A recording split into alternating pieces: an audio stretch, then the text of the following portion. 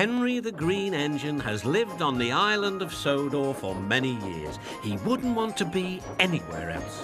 He likes every part of it, from the fields filled with flowers to the white sandy beaches. But there is one place that Henry always enjoyed visiting more than any other. His driver knew this too. "Come on, Henry," he would say. "We've made good time today. We'll stop for a while by the forest." Henry loved it here. The forest was full of broad oaks and tall pines.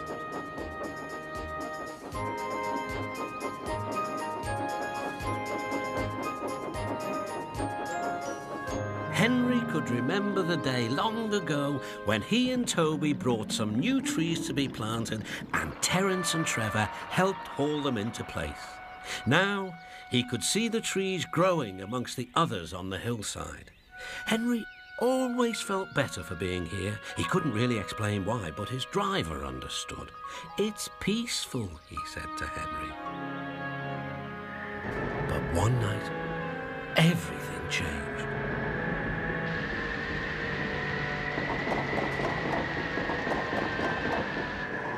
The engines were resting in the shed. "Listen," said Thomas. "Can you hear a strange whistling sound?" "It's the wind blowing outside our shed," replied Toby, "but I've never heard it like this before."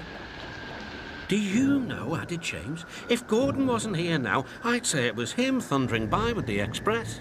All the engines laughed, except Henry. "I hope the wind won't harm the forest." By morning, the fierce winds had gone, but the damage was done. Henry's driver came to see him in the yard. "Trees have fallen on the line. We must help clear the tracks." Donald set off with the breakdown train, and Henry followed. Trees lay everywhere. The hillside now looked so bare. Henry felt sad. What will happen to all the animals who live here, he thought.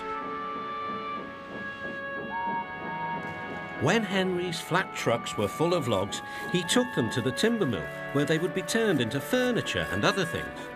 Henry was glad the wood was being put to good use, but he was still sorry to lose part of his forest.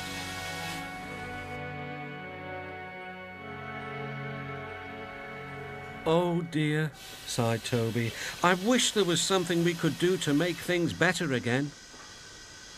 "Yes, indeed," replied Thomas, "but what? We can't mend broken trees."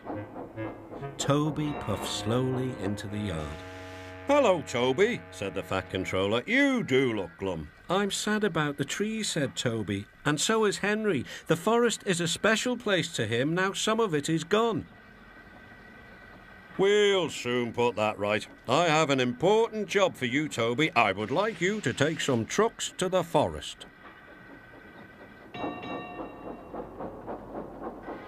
When the trucks arrived, Toby was delighted.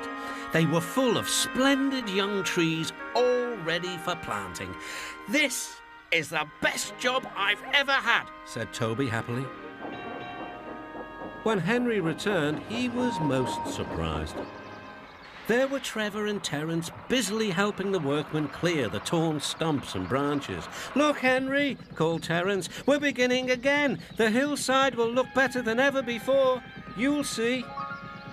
Now Henry can see the trees growing strong and tall, and the animals are coming back. Sometimes everywhere is quiet. At other times, Henry can hear leaves rustling or a bird's wing brushing the air. Often he can hear the sound of children laughing, and always he is happy here.